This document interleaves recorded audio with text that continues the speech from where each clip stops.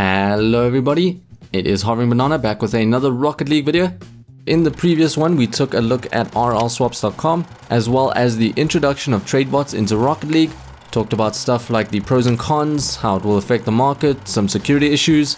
However, today we're taking a look at another trade bot in Rocket League, and I thought it would be a great idea to compare the two, see how they hold up, take a look at stuff such as the interface, compare the functionality of the two websites, see which one is better stocked, and finally, and probably most importantly, compare the pricing. So here we are on this trade bot called RL.deals. Now I would say the interface for both RL.deals and RLSwaps is very solid, very reminiscent of other trade bots in other games. So if you have experience there, these will be very comfortable to use. And I would say whichever one looks better is probably down to just a matter of preference. However, one small little nitpick I can say is that on RL.deals, you can scroll and move the whole web page, whereas on RLSwaps, the page is fixed, and I just feel that gives a bit of a cleaner look. However, like I said, it's just a nitpick and it's a relatively small detail. But let's move on to functionality, and I'll start off with what I think RL.deals does really well. First off, you've got that how to trade button, and over here I like that it just gives you pictures, which I think makes it easier to explain and understand the process.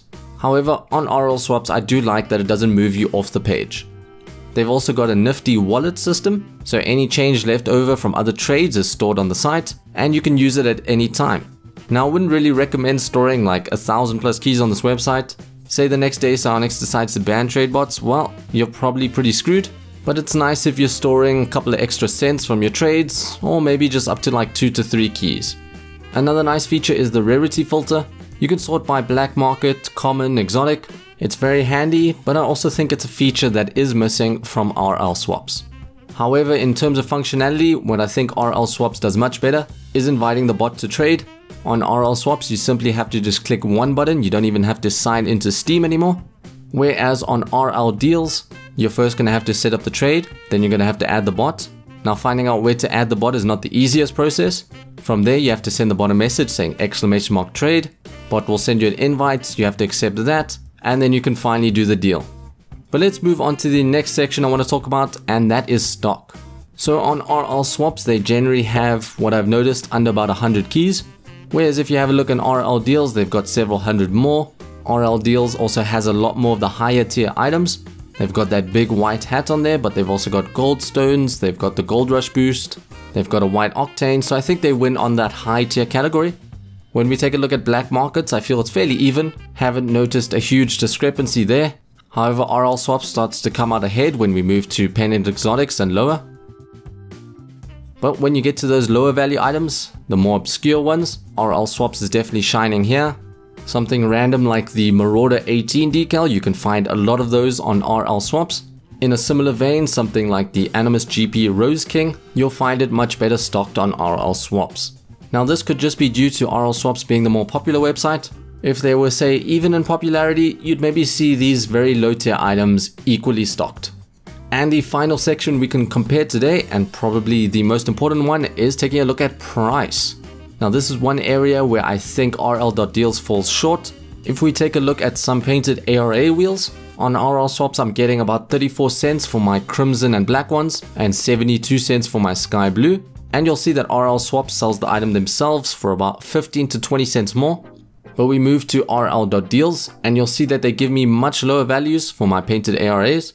I'm only getting 5 cents for my black ones, 5 cents for my crimson ones, and then 10 cents for my sky blue ones.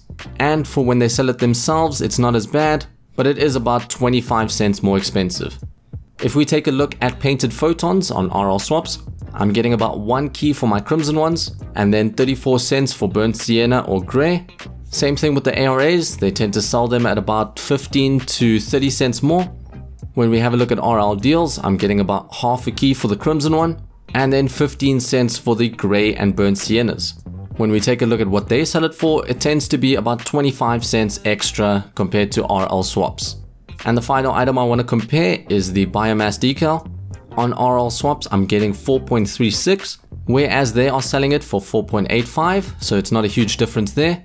And then we switch to RL.deals, and they unfortunately fall short once again. They are offering us 4.1 keys for our biomass and selling it for 5 keys. So we can see in those 3 examples that RLSwaps is coming out ahead, but that doesn't mean give up on RL.deals. TradeBots are very new to the scene, so they're constantly updating their pricing.